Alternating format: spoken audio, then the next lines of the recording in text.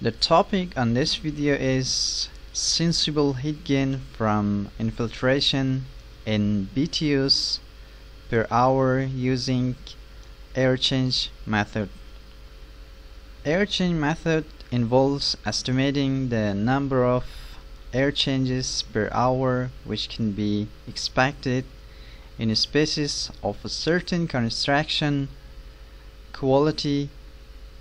So by using this method, the quantity of infiltration is estimated. In the previous video, by using air change method, we estimated the quantity of air infiltrating in the space, which was 167 cfm of airflow, in order to be able to calculate the sensible heat gain due to infiltration in a building. Infiltration is an air leakage into or out of a building, so heating or cooling requires a significant amount of energy. So energy efficient buildings are designed and built using practices that reduce air leakage to the minimum level acceptable for adequate ventilation.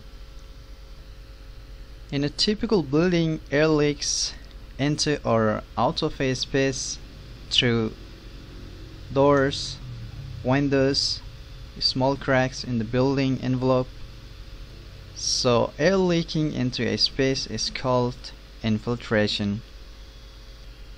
During the cooling season, when air leaks into a conditioned space from outdoors, it can contribute to both the sensible and latent heat gain in the space, because the outdoor air is typically warmer and more humid than the indoor air.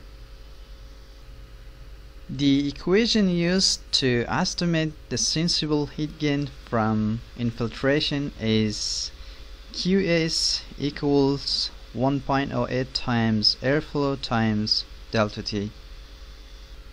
As in the previous example, we calculated an office space with volume of 33,600 cubic feet of volume, and after a simple calculation using air change method, that gave us an infiltration air rate of 167 cfm.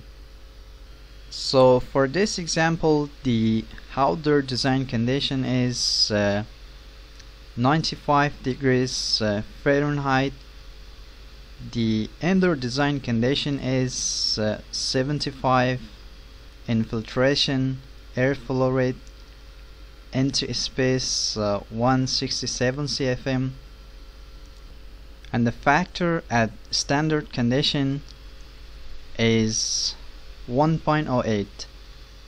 So you need to realize that 1.08 is not constant, which is derived from properties of air at standard condition of 69 Fahrenheit of dry air at sea level. So air at other conditions and elevation will cause these factors to change.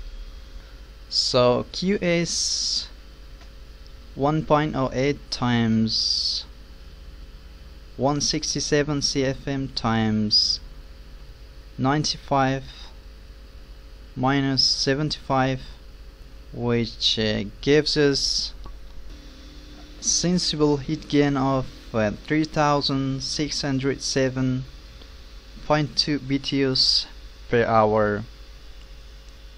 So that's it. Thank you for watching.